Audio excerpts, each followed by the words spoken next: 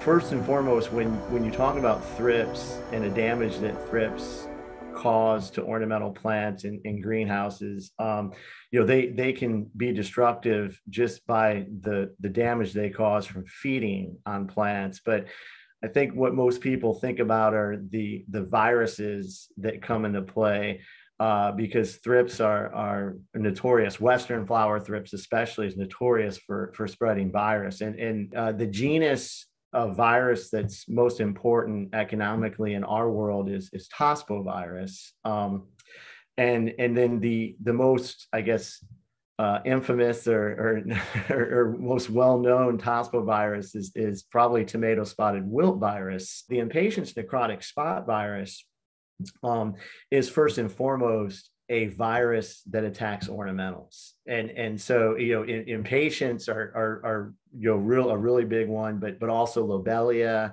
Riger begonias, snapdragons, lisianthus, cyclamen. There's a really large, economically important host range for impatiens necrotic spot virus. Now, that doesn't mean that tomato spotted wilt virus is still in the game. It very much is in the game because it goes to a lot of ornamental plants as well as vegetable plants.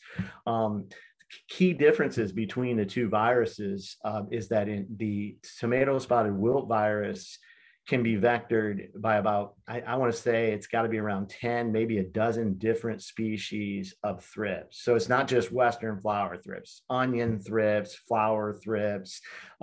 There's a number of different and common thrips that will vector tomato spotted wilt. However, with impatiens necrotic spot virus, that one is vectored only by Western flower thrips, and that's why Western flower thrips continue to be the predominant and the more challenging thrips to manage in greenhouse production. The larval stages, the first and the second instar, feed on the plant, and so if you have a virus infected plant, the thrips will inquire, they'll take up that virus, and then they become what's called viraliferous. They're capable of spreading the virus, and they will continue to spread it wherever they feed. So that process, that acquisition process within the larval stages, the instars, is usually about 15 to 30 minutes before they become viraliferous and capable of transmitting virus.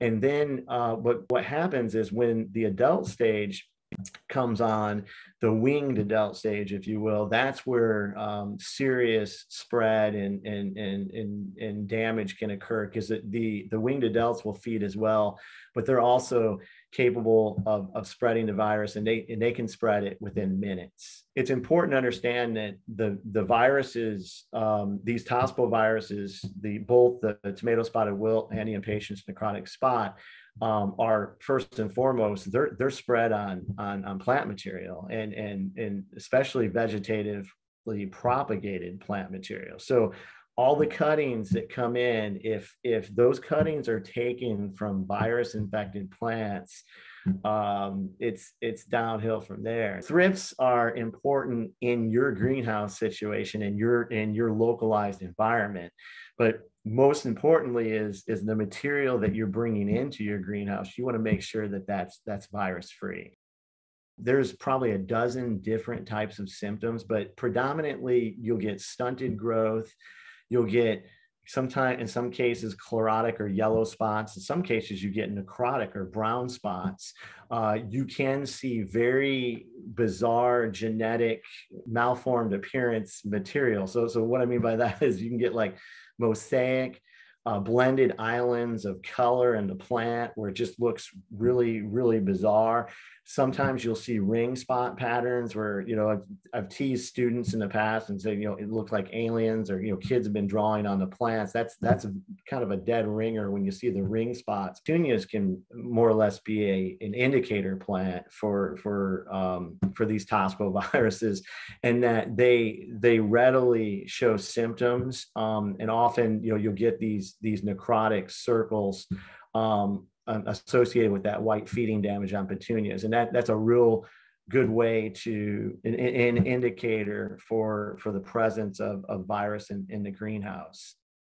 Earlier you recognize the symptoms, the quicker you're going to be able to rogue those plants and try to get the problem under control. And the same goes for thrips and monitoring thrips in the greenhouse. There are definitely biologicals that come into play. There's predatory mites, there's predatory nematodes, there's predatory bugs that will feed on thrips, and those are important when you have a biological component, because you take you take pressure off the conventional chemistry. When it comes to conventional pesticides, insecticides for controlling thrips, we have some really good products out there. I mean, I know that the spinosad or conserve for a long time was highly effective at controlling thrips. Now Cipro actually has Hachi SC, which is tolfin pyrite. It's in a different